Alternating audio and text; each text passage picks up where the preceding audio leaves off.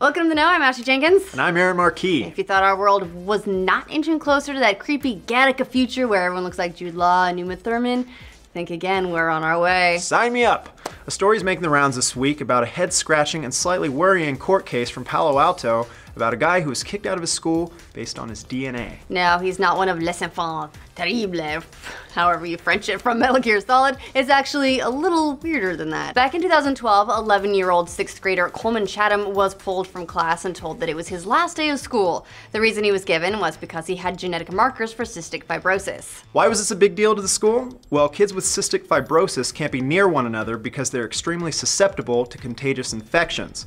Two other students at the Palo Alto school, siblings, already had cystic fibrosis.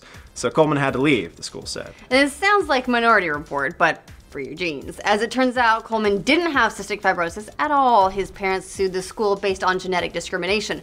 That's actually a thing now. And as of last month, the newest development is sending the case to the Federal Ninth Circuit Court of Appeals. The decisions made there could affect future cases where people are discriminated against because of pesky DNA. For those who aren't experts in cystic fibrosis, which we totally are now, we looked it all up on the internet, it's a genetic disease caused by the presence of two mutated copies of the CFTR gene. Those who have cystic fibrosis are extremely susceptible to contagious infections of the lungs in particular. The current expected lifespan of someone with cystic fibrosis is about 37 years. It's recessive disease, meaning two carriers doing the dirty have 25% chance of having a child with CF. Worth it. But if you have just one copy of the mutated gene and not two, you are a carrier, meaning you'll only have the genetic markers to pass on, but you don't have the disease itself. This is Coleman Chatham's situation. He doesn't have cystic fibrosis at all, just the markers. So how did the genetic discrimination even take place? Apparently Chatham had a heart problem when he was a baby and underwent DNA tests, which led doctors to find the genetic markers for CF. Chatham's parents disclosed this when filling out medical forms on school applications. And somehow the information on those medical forms went to teachers, who then told the parents of the two siblings who did have CF. Those parents then wrote complaints to the school asking for Chatham to be removed for the safety of their own children. Wait, so they can leave their cystic fibrosis children in school, but they want to get the other kid that they think has it kicked out? Dude. You're impassioned.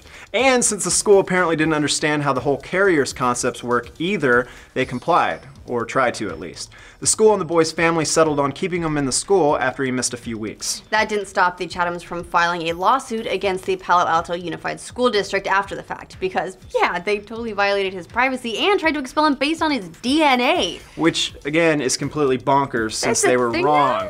And totally acting like the villains in a sci-fi dystopia movie, or Liquid Snake. Seems like a Metal Gear Solid. Seems like it might be a little bit weird, even for Metal Gear Solid. The court originally threw out the Chatham's case, stating that the school had reasonable cause to believe they were protecting the safety of other students.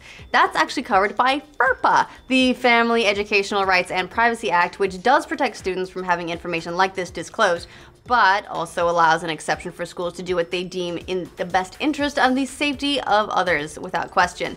Not to be confused with Furbies, the creepy doll from your nightmares. But again, the school made its judgment completely incorrectly, as Coleman was simply a carrier of CF, which scientifically doesn't make him dangerous to those affected by CF at all. Now that the case is going to the Ninth Circuit Court of Appeals, it's attracting national interest from other government agencies. The Department of Justice in particular filed an amicus brief for the Chathams, which is just a fancy way of saying they're legal bays now, and argued that the case demands more proceedings because it violates the Americans with Disabilities Act, among a number of others. So what is it that makes this case so important? According to the Genomics Law Report, a decision made in this case could affect future cases where genetic non-discrimination rights of one student could be pitted against the perceived health and safety of other students. You know, like when a student hasn't been vaccinated, for instance, and other parents want him gone, or if there's a history of mental health issues in someone's family. If you didn't know, we actually already do have laws safeguarding against genetic discrimination. Suck it. The Genetic Information Non-Discrimination Act of 2008, or GINA for short, protects individuals from having their DNA used against them for both employment and health insurance. But no law like this exists in most places when it concerns education or other industries. Surprisingly forward-thinking of our government. They don't normally do that, so good job, everyone. Now we just need legislation to stop messing with dinosaur DNA, because we all know how that's gonna go down. Oh yeah. Because DNA testing is getting less expensive and more accessible, cases where genetic discrimination comes into play are happening more and more commonly. The first lawsuit to be filed by the Equal Employment Opportunity Commission on the grounds of China had to do, oddly enough, with carpal tunnel syndrome. A temporary memo clerk for a fabric company filed for permanent employment, but when it was discovered through family history on her medical exam that she could be predisposed to carpal tunnel syndrome, the company rescinded the offer. Dang, it's cold. Most of the cases that the EEOC, we don't have a China-sounding word to go with that one, has resolved, typically have to do with family medical history. China is fortunately broad enough to cover even that in addition to genetic testing. But the first China case that made it all the way to trial did have to do with DNA and poop. Atlas, an Atlanta-based company that stores grocery-related items in some of its warehouses, ran into a bit of a problem with someone leaving some, let's say, fertilizer on the ground near its produce. So disgusting. They were taking shits on the floor. That's what they were doing. Let's just get that out there. Be clear about it. When they couldn't catch the poopatrators, Atlas thought it was doing its duty by asking the suspected defecators to submit to DNA testing. Since they had some of the poop, it would be easy to prove guilt or innocence. Worst episode of Scooby-Poo ever. The only problem is that due to China, what are we just throwing ourselves off here? It's illegal for employees to ask for DNA testing for any reason. The alleged mystery poopers sued the company and were awarded more than $2 million in damages. We'd like you to take a test. Poop in this cup. Eat it. So, lest you get worried that a day is coming when you'll be asked to submit to crazy DNA tests at work to prove you're not going to pose a genetic threat to coworkers or literally shitting on company equipment, you're actually fairly protected by China and other laws meant to keep this kind of thing from happening. While we don't know the outcome of Chatham versus Palo Alto Unified School District yet, it is a good sign that there are already some guidelines in place as we move forward towards a future where DNA tests are more commonplace. There's more to go though. You may be protected against workplace and health discrimination, but what about competing in sporting events or adopting kids with certain genetic markers or the recent go-ahead of UK scientists to modify problematic DNA in human embryos? That's where we're at now. Working at slick future companies with Thurman in spite of debilitating heart conditions. You know what that means? Time for designer babies. Get it. Everybody, come on, let's do it. Hey!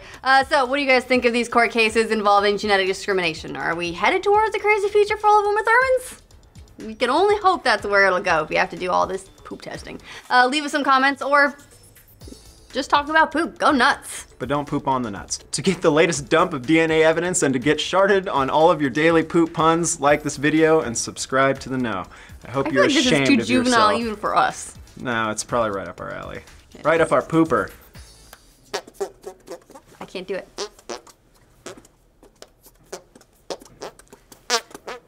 Mine are just sort of fluffy. It's because you're not getting enough squeeze in there. I guess there are worse things to not be able to do. Yeah, way worse things.